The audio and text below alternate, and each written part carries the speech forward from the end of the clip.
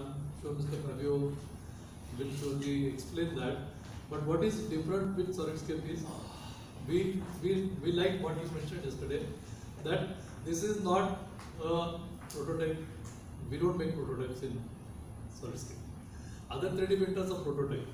This is not for making prototype, and this is a very precision manufacturing equipment. So it actually handles a small high technology need of the industry, a niche market, where they want to produce components with very high accuracy, and they want an equipment which can help them do that. So this particular Solidscape printer actually prints the components in wax, which helps the organizations to later on produce it.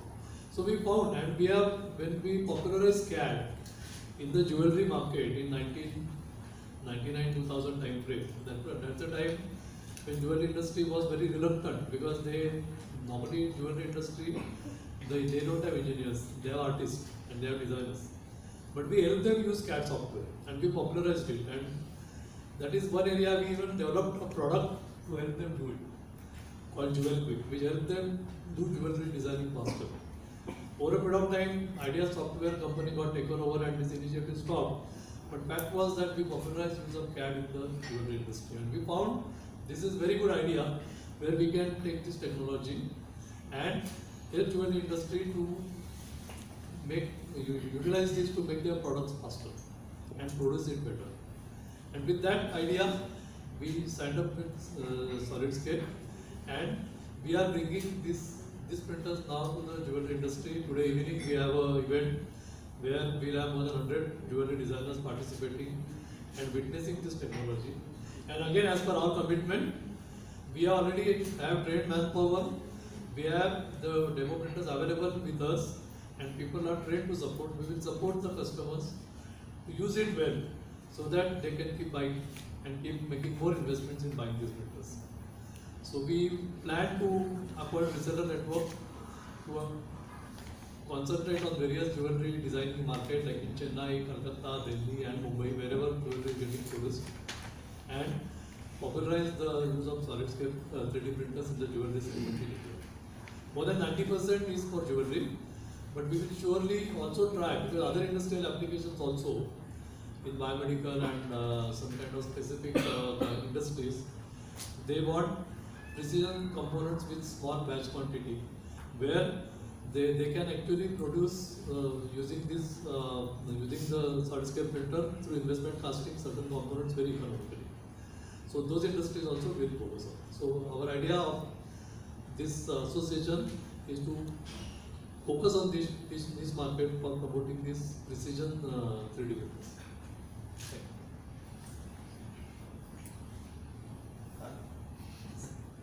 Can you hear me? Thank you very much, everybody, for being here. It's a pleasure to be able to speak to such a large audience today. I don't know if I can do a better job describing Solidscape, the business, and the relationship, but most of my focus will be around the partnership between Solidscape and DesignTech. So there is when you look at the evolution of the industry, and many of you have been definitely reading or learning about 3D printing, there has been a fast growth over the last few years. The industry has grown exponentially over the last 5-6 years, reaching over $8 billion in revenue in 2017 and projecting over $21 billion by 2021. So what's happening in the industry is that there is a need to change the requirements on how we take products to market.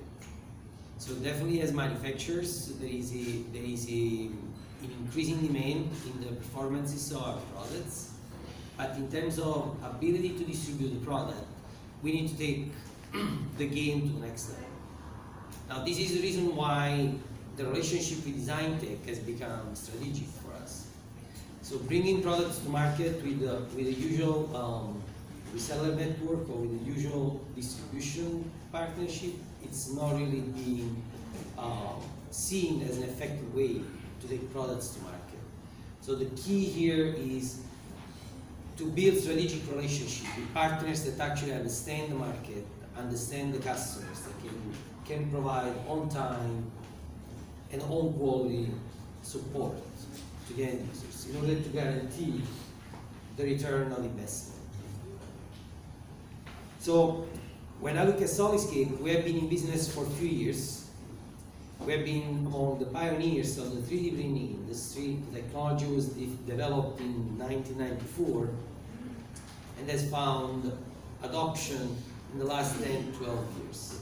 We have been able to expand multiple markets, but thanks to the precision and the accuracy of the technology, we have gained a lot of traction from industries like jewelry, education, mainly advanced research institutions, medical devices, every industry where high precision for complex intricate geometries was required.